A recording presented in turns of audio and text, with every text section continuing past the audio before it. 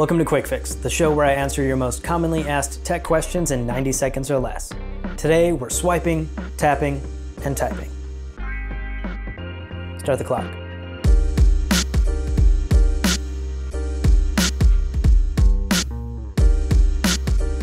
If you're running iOS 13, the default iPhone keyboard is packed full of features. So here are 3 features that I use all the time that you may not know about.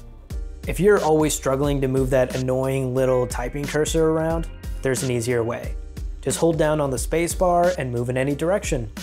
Long pressing on certain letters will bring up special characters, which is super convenient for multilingual conversations or when you're talking about Pokémon. And finally, this was a long-awaited feature that was added in iOS 13. Swiping to text may seem unintuitive, but the predictions are shockingly accurate, and once you get in the groove, it is so much faster than tapping. There you go, 3 quick tips to help you improve your iPhone typing capabilities. Now you have no more excuses for why you didn't respond to your mom. One sec. Hey, thanks for watching this video. If you have a tech question you want me to try and tackle in 90 seconds or less, leave a comment below or email me.